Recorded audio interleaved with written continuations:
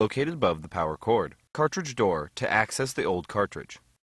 Grasp the handle on the cartridge and then pull the cartridge up to remove it.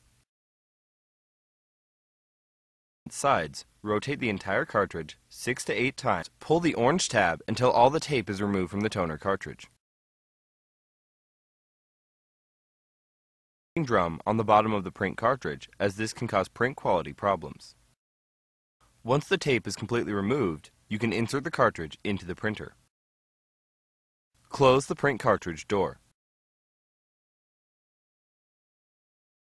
On. So press the power. Next, raise the cartridge access door. The carriage moves to the center of the printer. Place and press the tab on the front of the cartridge to release it. Lift the first cartridge out to remove an orange plastic tab from the new cartridge to remove the plastic wrap. Twist the orange cap on the bottom of the cartridge counterclockwise to remove it.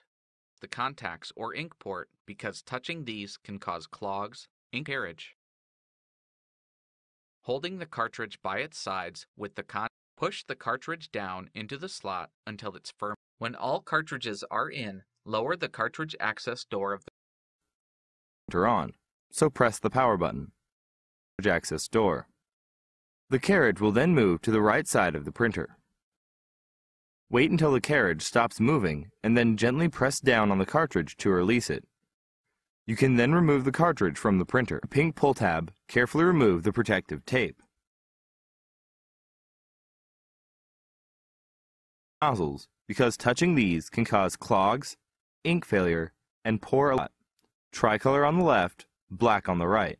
Into the slot and gently but firmly push it straight in until it pops into place. Door of the printer.